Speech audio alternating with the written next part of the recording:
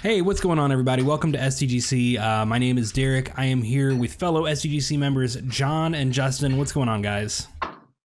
I'd rather be playing Smash. Well, that's good because we're gonna soon. We are here, in fact, to talk about Smash. Super Smash Bros. Ultimate came out just under a week ago as of time of this recording. I have taken a week off of work just to burn through this game. Well, you know what? So here's the thing. So I was going to write the review for SDGC, which just went live today. And my thought process was we didn't get a review code, right? I had to start playing on day one. And this is not a game that you can like play for a day or two, like casually and have an idea enough to write a review. Like I needed this time. And this is from somebody who has been very, very heavily involved in the casual and competitive side of the franchise. So, dude, this is a meaty fucking game. I have spent 30 hours with the game. I do not have all the characters unlocked. I have not. You gotta cheese that shit, mode. Justin. You gotta cheese that shit. I like doing classic. I'm actually enjoying that part. Yeah. We'll get to that later on when we're discussing more in depth. But yeah, like there's a lot to Smash. Yeah.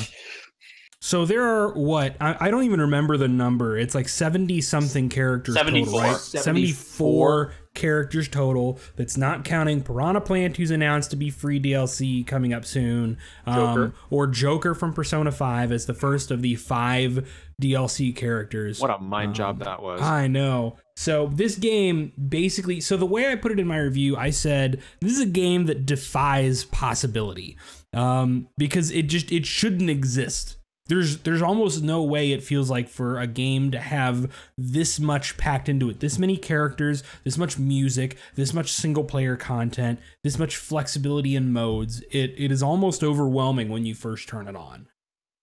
Like, what did you guys do when you first turned the game on? Like, where did you go first? I went straight to classic mode to start unlocking characters, and then I dipped my toe into World of Light. And I've got some opinions on World of Light.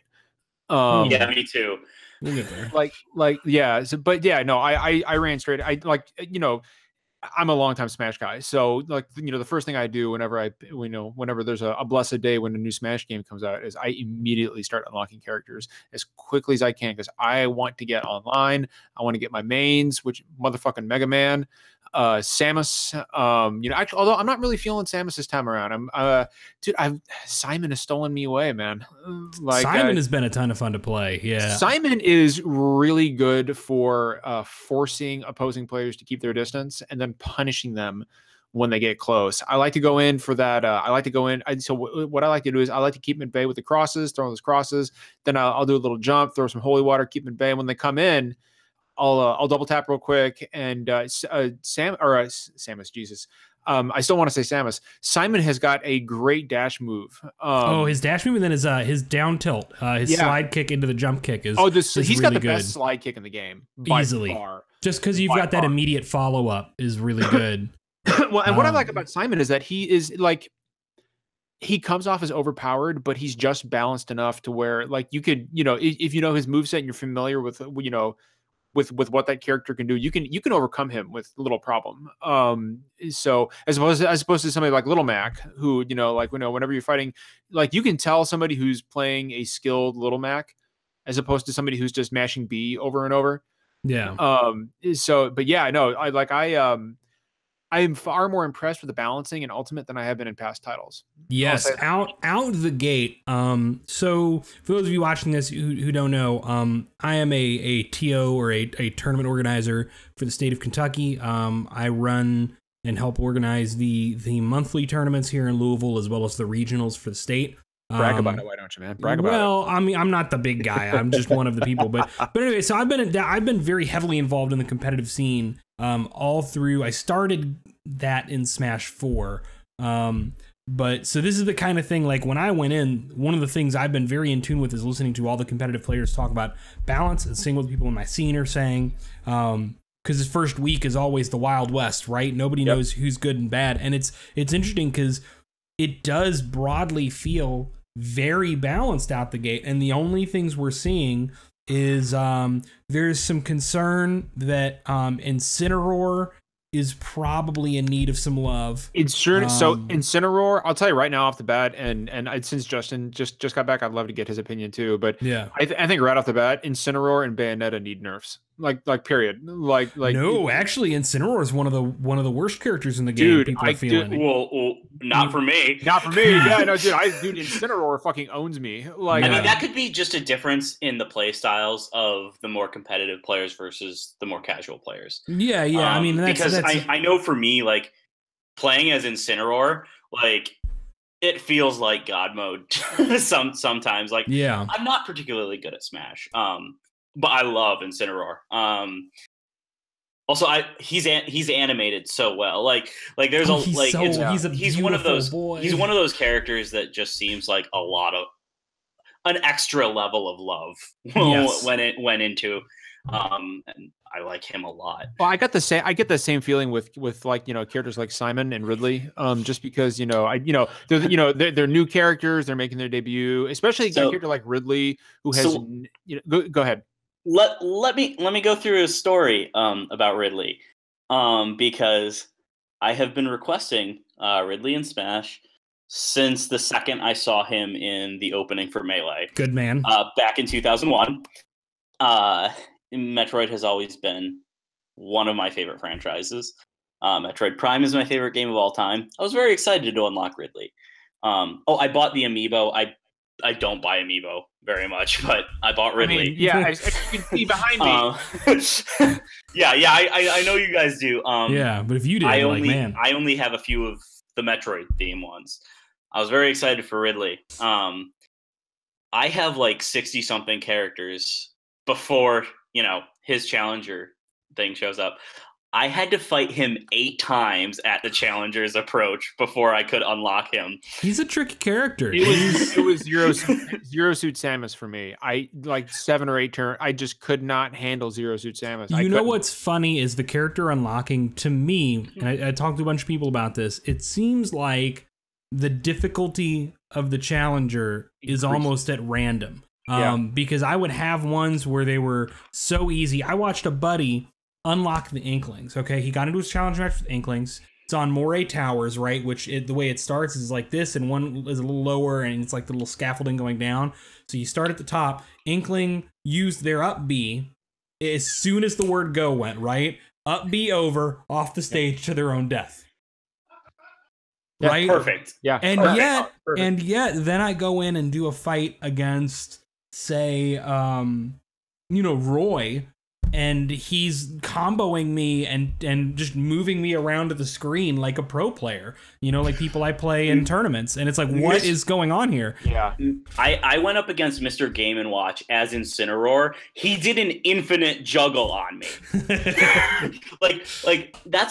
I've seen a lot of talk about unlocking characters in Smash. It's kind of been a very hot topic, which I think is interesting. I personally like unlocking the characters, but the difficulty of some of the challenger matches has been very frustrating. Well, it seems at random, so I think that kind of seasoned my opinion of it as well. Because I mean, again, I'm an old school Smash fan from way back, and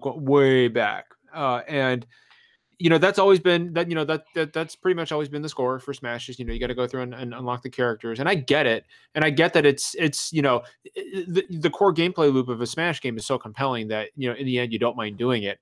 But at the same time, I do like Jason Schreier caught a lot of flack for and by the way, guys, can we leave fucking Jason Schreier alone for having a mild video game opinion? Come on, like, Jesus fucking Christ, people. I absolutely see where people are coming from. I do, because I know some people are like, I want to be able to pick the character I want to play as and start playing Smash with 3 buddies on my couch. Having said that, that's never the way Smash is going to be. So I accept that. I feel like part of it is if I had no time constraints, right? I would sit down. I would love to go through and play classic mode and unlock all these characters. I would be in love with that idea. People just got home. But part of the problem is, like, I had an event on Friday night where we needed setups for. I was we had our first weekly in the scene was tonight. The first monthly I'm helping run is on Saturday. Like, we need setups to have all the characters, and we need, because, you can't use a system for a tournament if not all the characters are available for people to play. And if you're really plugged into that tournament scene, then the pressure is even higher to have all the characters to practice and to understand a little better, because money's on the line when you show up. So I think that adds a little bit of pain and pressure in the first week or two, but in the grand scheme of things, it's a non-story to me. Yeah. Can we? I know. Oh, sorry, John. Do you want to go ahead? Well, no. I was just gonna say, can we touch on World of Light, because I feel I feel like that's something that really needs to be dissected for a minute. Well, but before we get to that, can I just say something about Classic? Because Classic is what I wanted to talk about first, actually. Yeah. No, that's fine. Let's talk about Classic first. I've got some strong opinions on World of Light.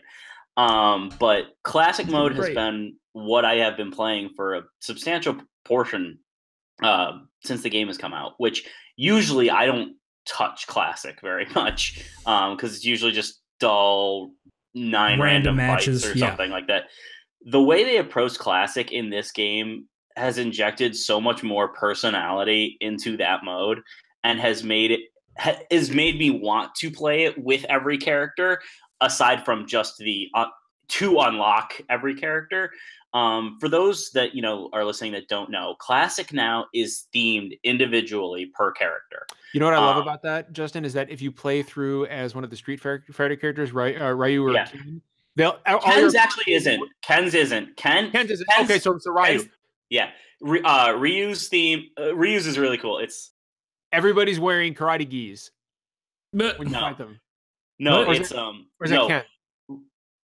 Ken's is all like Echo fighters and like bitter rivals. Like Ken's is like theme is like bitter rivalry. I thought there was one where they're all your opponents wearing karate gis. Ryu's is really cool. It's all stamina matches. That makes sense. Instead of the knockout matches, all on the flat tournament layout. Where the hell did I get the karate gis from, though? I don't know, man. Each stage has a remix of a different Street Fighter 2 theme, and they chose colors for each of the characters to make them look more like Street Fighter characters. So Zero Susamus looks like Cammy. Donkey Kong looks like Blanca. Like, it's really cool stuff like that. Maybe that's what I was thinking of. I don't know. Two of my favorite Classic modes so far have been Kirby's is really good and different, because Kirby's, everyone starts with like 35% damage or something like that, and then it drops a bunch of food immediately. So everybody's rushing from the start to eat all the food to heal all the damage they started with. And of course Kirby's ends with a boss fight against Marks from Kirby Superstar. The Marks fights are really cool. Not Karl Marx, famous person. And then Bowser only fights red opponents up to his second to last fight is Rathalos from Monster Hunter. And then he goes to fight Mario at the very end. So it's all red. Everybody who's red has to go. So there's a little personality in these Classic modes that are designed for every individual character. A boss that I was really disappointed to not see return was Porky. Yeah, it's weird. Porky, it feels like there's a lot of bosses in the game. Because there's, aside from like Master Hand and Crazy Hand and Rathalos, Dracula, Marks, Giga Bowser, Ganon. The Ganon boss was cool. Ganon is because it's basically Ocarina of Time. Ganon. Yeah, you got to get behind and hit the tail. Yeah, it's a really good design too. They updated that design really well. One of the two robot bosses from Brawl's Subspace Emissary, Gallium, is back. Gallium, yes. But Duon is not the other one, which is weird because that seems like it would be easy. And then there's the new boss, Gahim.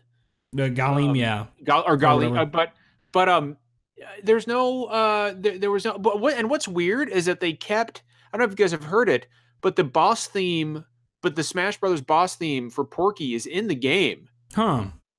See, it's weird to me. I mean, like every piece of music that's ever been. There's no Porky, but because here's the thing, that music is exclusive That's not his boss theme from Mother 3. That's his boss theme from Smash Brothers. Yeah. The music is in the game, but the actual boss fight against Porky is not. I thought that was very strange. It's weird to me. I understand why like Ridley isn't a boss anymore because he's a character. I understand why PD Piranha's not, since he's part of the final Smash for Piranha Plant. But it's weird to me that like other bosses like Rayquaza and Duon from Subspace Emissary weren't back, and that Porky isn't back. It's weird that like Kraid would have made an amazing boss. Yeah, Metal Face was a stage boss character in Gower Plains and isn't like a boss. Like, it just seems like they could have repurposed that. But I'm not going to complain because what they're doing is already like so much more variety. And used to just here's 8 random fights and then Master Hand. It's just that Rathalos is such a random choice. Not if Monster Hunter ends up as a DLC character. I hope not. Please, no. Also, what? I will fight you, John. I'm fighting the writer. The Japanese commercial for Smash actually goes out of its way to show Rathalos, and I'm pretty sure he exists just for that. Like, to be able to, Monster to be in the Japanese huge right now, and those games have been doing really well. I mean, like, yes, World was amazing, but like people forget that we just had Generations Ultimate hit on the Switch. So, no, I think it makes sense in that regard, but yeah. So classic mode was really interesting. So there's a ton more variety, way more unique bosses, way more unique paths, and to me this will be the first time I probably play classic mode with every character, or that I feel like I want to, rather than just checking off check boxes. Yeah, so. And I'm the same way. I have played it through a lot. I've almost exclusively just been playing classic. And I like that it's a few less fights than it used to be before, so it makes it like real quick to go through. The theme, more digestible, and the theme works better because you don't have to start stretching it as time goes on. I think the classic mode is really a huge improvement, and for something called classic, it's surprising that would be one of the areas that has improved so much. But yeah.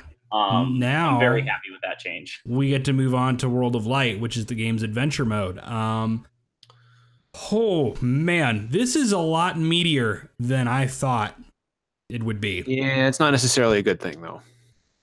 So here's I'll start with the comments I made in my review. I've put maybe just shy of 20 hours into World of Light, into the adventure mode so far. I have come to realize I thought I was almost done, and then I've come to realize that I am nowhere close to done. Yeah, it's like a 40-hour mode. It's hefty, and it pulls a fake out on you, a classic Sakurai fake out.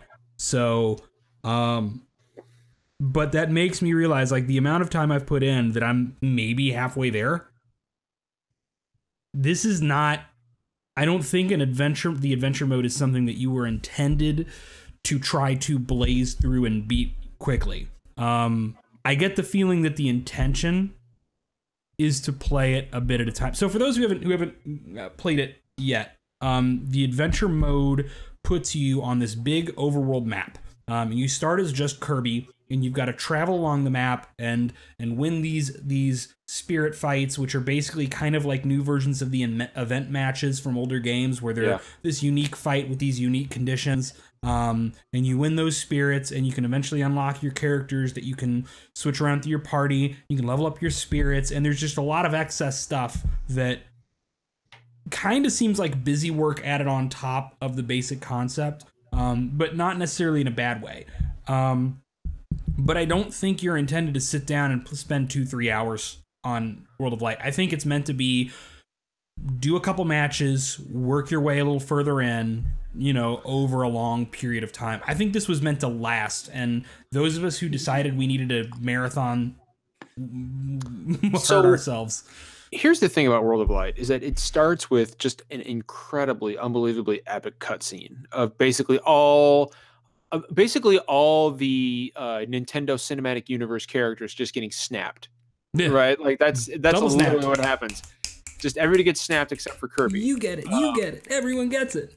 Everyone goes, and I was like, okay, this is gonna be good. Like, holy shit, I'm gonna go save the Nintendo universe, and then I'm like maybe 20 hours in, and there is no story whatsoever. It's just a series of fights against spirits, and then characters that you free and unlock. Of course, I mean it does, and so when you unlock them, for anybody who doesn't know, you can you unlock them both in multiplayer and to be able to use in the World of Light.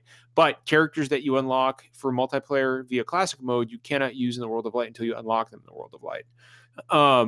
So I'm about 20 hours in, and I mean I'll finish it, but man, like I feel like I know that I've got another 20 hours to go, and I feel like it's getting to the point where it's a slog. And I'm going to finish it because I'm I'm invested now. Like I'm 20 hours in. I might as well finish it now, but I'm not in a rush to do it. Not because I feel like the game is telling me, oh, hey, just pick it up and play it as you go, play it piecemeal. It's more of a I feel like Sakurai and Nintendo were so concerned with cramming as much into Smash Ultimate as possible. It's kind of like Ian Malcolm. Your scientists were so preoccupied with whether or not they should. They didn't, or that it was, whether or not they could, they didn't stop to think if they should, right? And while it's not bad by any means, I feel like it's way too top heavy on gameplay, and with the bare minimum, I mean, not even a drop of story, man, or lore. Or it's almost devoid of those little fan servicey moments that were really simple in Subspace Emissary are not there. So there's a lot more meat and content to it, but I don't know. You're right. Like, it's not really a story mode at all. Like, there's no story. Justin, what do you think? Okay. I'm going to be even more harsh. I straight up dislike World of Light. I have not enjoyed a second of my time with that mode.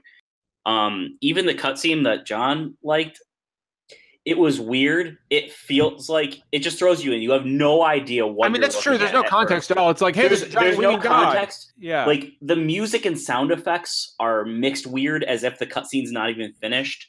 The way like, there's no voiceover even. Like, the last part is telling you like what's going on with like these characters getting turned into like the spirit forms and stuff. It's just text at the bottom. There's no narrator. I think that text is like the Blade Runner voiceover because that stuff was not present the first time we saw that cutscene back in the final Smash Direct.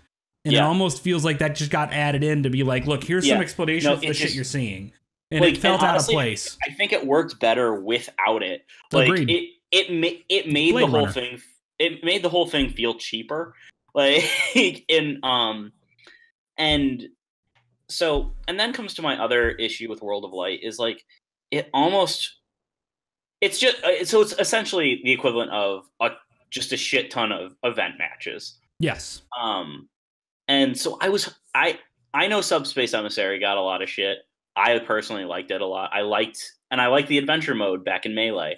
I liked being able to use these characters in some platforming sections, not just the regular stuff. So like, I was bummed by that, but I knew going in that wasn't going to be, what World of Light was.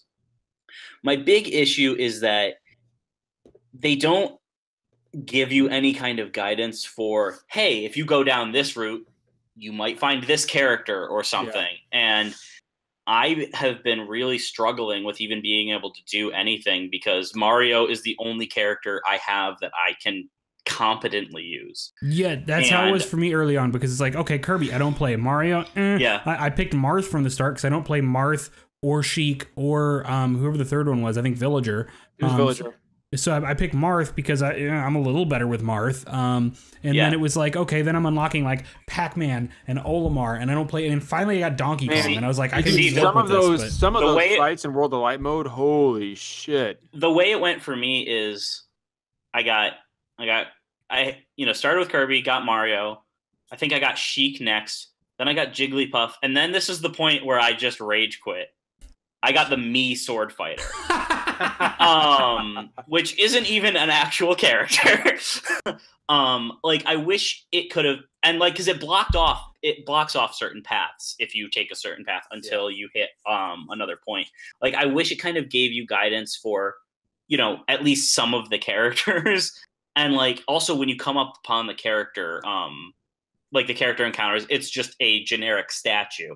Like, it's not even like, hey, I'm going to keep going this direction because I can unlock this character.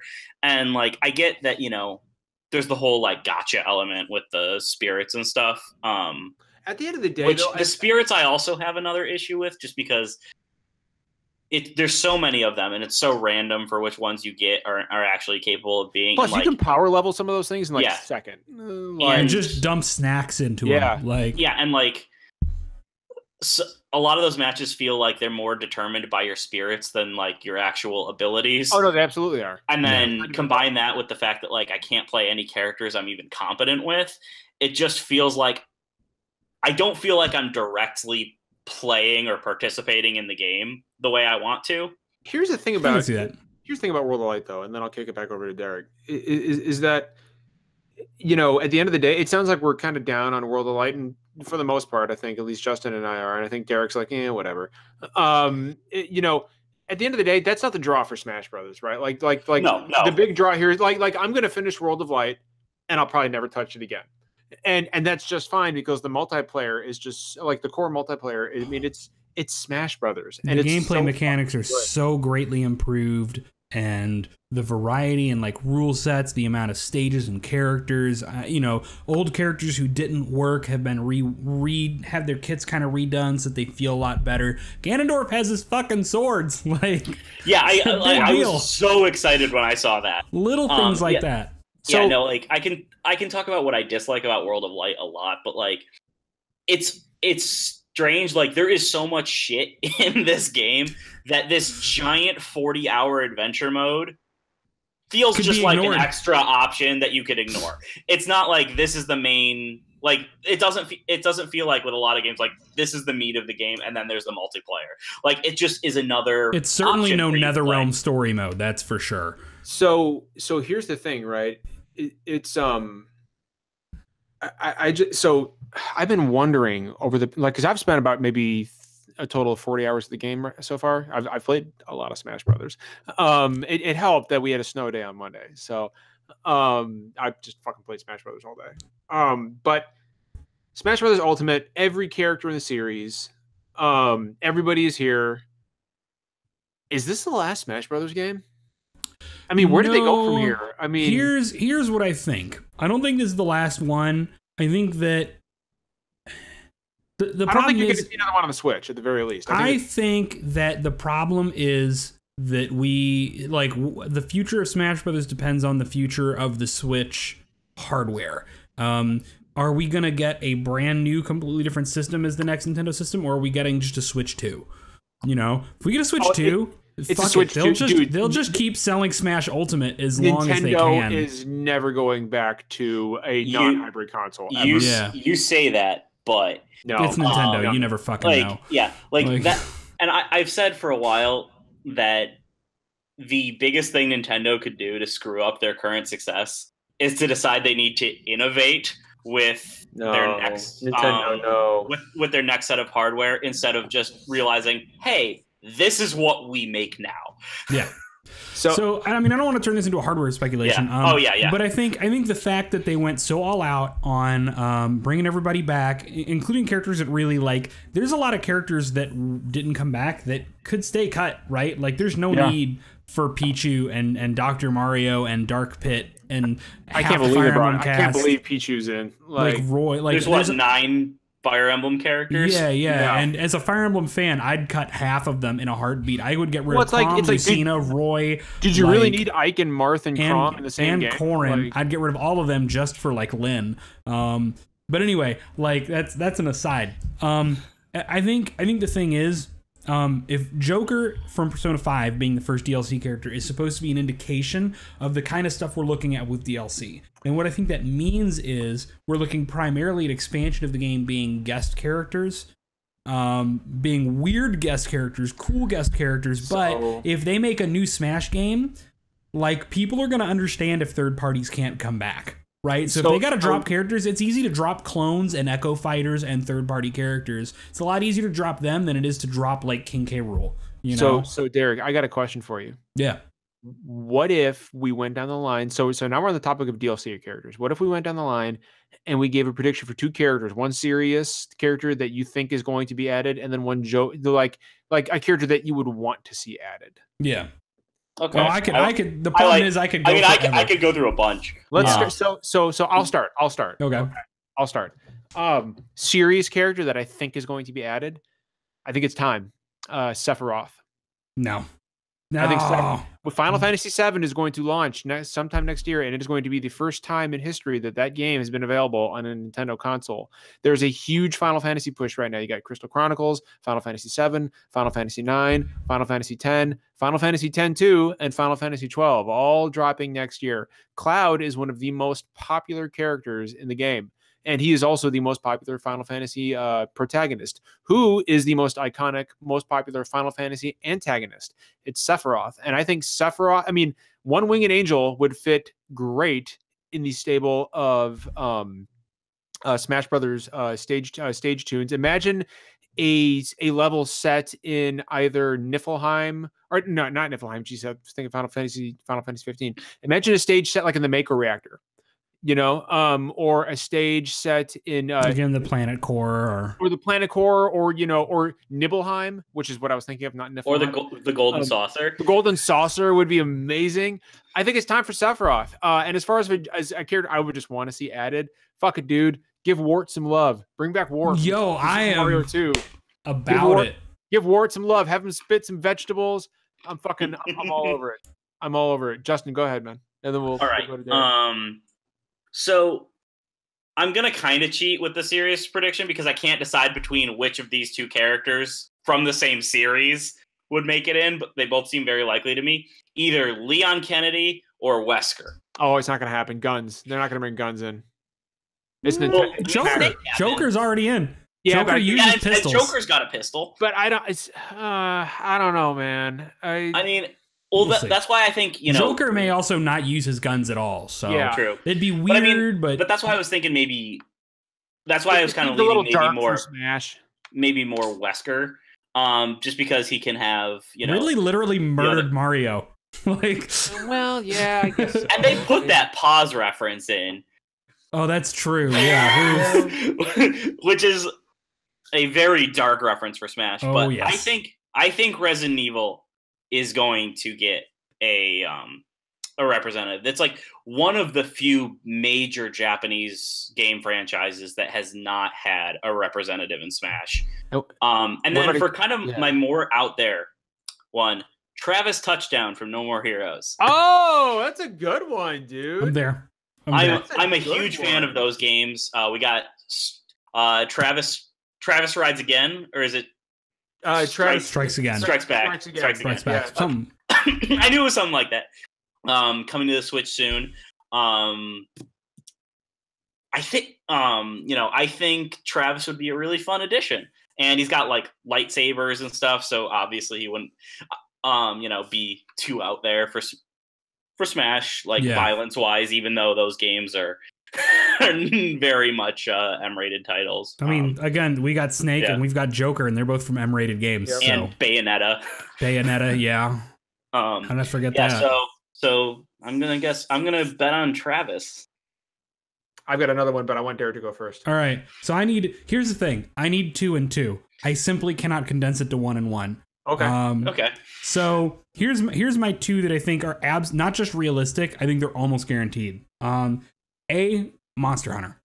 It's almost a guarantee. I feel like with Rathalos is already in the game. We already have a basic Voss stage built based off the Ancestral Step, or whatever it's called. So I think Monster Hunter is almost a guarantee. It is a super hot property right now. Capcom wants to promote it. Nintendo wants to keep people thinking, hey, guess what? Monster Hunter's on Nintendo too. It's not just Monster Hunter World. Rathalos is already in the fucking game. It just makes too much sense. So I think it's almost a guarantee. I can see it. I think Dragon Quest character, maybe Erdrick from Dragon Quest 3 makes sense. Interesting. Because I'm not the biggest Dragon Quest fan in the world. I've played some of the games and I like them. But I recognize Dragon Quest is maybe the biggest and most influential franchise in gaming that is not, or classic franchise, I'll say, that is not in Smash. Dragon Quest pioneered the JRPG genre. Dragon Quest 3 is maybe one of the biggest games in Japan, of all time. It's massively influential on Japanese concepts of fantasy in the way that D&D is for us in the West. So it makes almost no sense that Dragon Quest hasn't made it in yet. So if Square Enix is going to have a second rep, I think a Dragon Quest character makes too much sense. So those are my 2 guarantees. My 2 oddball predictions, all right? Because Joker is in this game now, so anything goes, right? As long as it's a big enough character that Nintendo can feasibly make work. Sub-Zero. No, I think Sub-Zero. Yes, dude. Yes. No, Mortal Kombat 11 is coming to Switch, dude. Nintendo is not going to let a Mortal Kombat. He doesn't have to murder anybody. He just has to be a ninja with ice powers. No, not going to happen. He doesn't have to do fatalities, dude. I think that Mortal Kombat, there is some history with Nintendo on and off in the classic games. Like 11 is coming to Switch. It is a massive Western franchise. It's a massive name in fighting games. I think that if Warner Brothers wants to put a character in, Mortal Kombat's one of their few real good original, not original to them, but they own it, like IPs. I think Saki's got a better chance of being in Smash, my man. Well, we'll see. But so anyways, I did say oddball, right? Diablo. Let's fucking go. Diablo 3 got the maybe first... he's a boss. Maybe he's Diablo a boss. 3, well, I don't know, man. Diablo 3 got the first original unique Switch for a third-party franchise, right? It went Pokemon, Smash, Diablo. And once again, if you're looking at if Activision Blizzard wants in on the game, like... You almost have to go Blizzard for IP, and Diablo, like Nintendo wants to push that relationship. So those are my wacky choices there. So Derek. Yeah. Justin. John. While we've been discussing this, I have had 2 revelations. Hit me. Okay, 2 characters I think we can all agree are probably, I know you'll fucking agree at least one of them is a lock for Smash. The first one, Solaire of Astora. There's a good chance there. I can see it. I can see it. He's already got an amiibo. He's very mimetic. He'd be very crazy to see in. His taunt would be, fucking praising the sun. With the sword and the lightning bolts and sun powers. People would go nuts for that too. Team up with Wii Fit Trainer, who already summons the sun while doing this. Yeah, honestly, I think Solaire makes sense. And it's just fucking crazy enough to where people would be like, holy fucking shit, that actually makes sense. I'm kind of into it, John. Not gonna lie. I'm digging it, actually. Here's the other one. You guys are gonna love this. And as soon as I say it, you're gonna be like, holy fuck, it makes sense. Noctis. No. Yes. I don't want it. Think about I don't want it. Final Fantasy 15 is on Switch. The Pocket Edition is on Switch. Pocket Edition trash. Don't want it. Square has already proved that they will shove Final Fantasy 15 into whatever they can, and his moveset, his warp striking moveset, makes perfect sense. Hey John, guess for what? a Smash game. And his final Smash, fucking want it. His final Smash is he just unleashes the Armiger. I don't fucking want it. Okay, Derek, you're upset because it makes too much fucking sense. No. Derek. Since we've been revisiting, can I get 2 more in, and then we can probably talk about this forever. But all right, 2 more. And these are serious predictions. Sora from Kingdom Hearts. Reasonable. Okay, that's reasonable. Yeah. And this one's more out there, but I could see it happening. Banjo-Kazooie. No way. I don't know. I hope it doesn't, because those are terrible characters. I mean, I'm not a fan of them personally. However, they were pretty huge in the N64 era for Nintendo. I'd rather have how do I mute John? No, I would rather have Colonel Tobias Bruckner in Smash than Banjo-Kazooie. But also, Microsoft has liked to have little winks and nods at Nintendo, and I think they might try to make that happen. If Microsoft wants to team up with Nintendo, I'd much rather see Banjo-Kazooie than fucking Minecraft. If you're going to talk about, that's another one that could. Steve from Minecraft will absolutely be a character. No. It makes too much sense. No. Yep. Nope. Steve from Minecraft. No. Steve from Minecraft is fucking coming, Derek. You know it. No. Can we all agree, at the very least, that Solaire makes perfect sense? I think it makes a surprising amount of sense, actually. And he's probably fucking coming. He's already got an amiibo.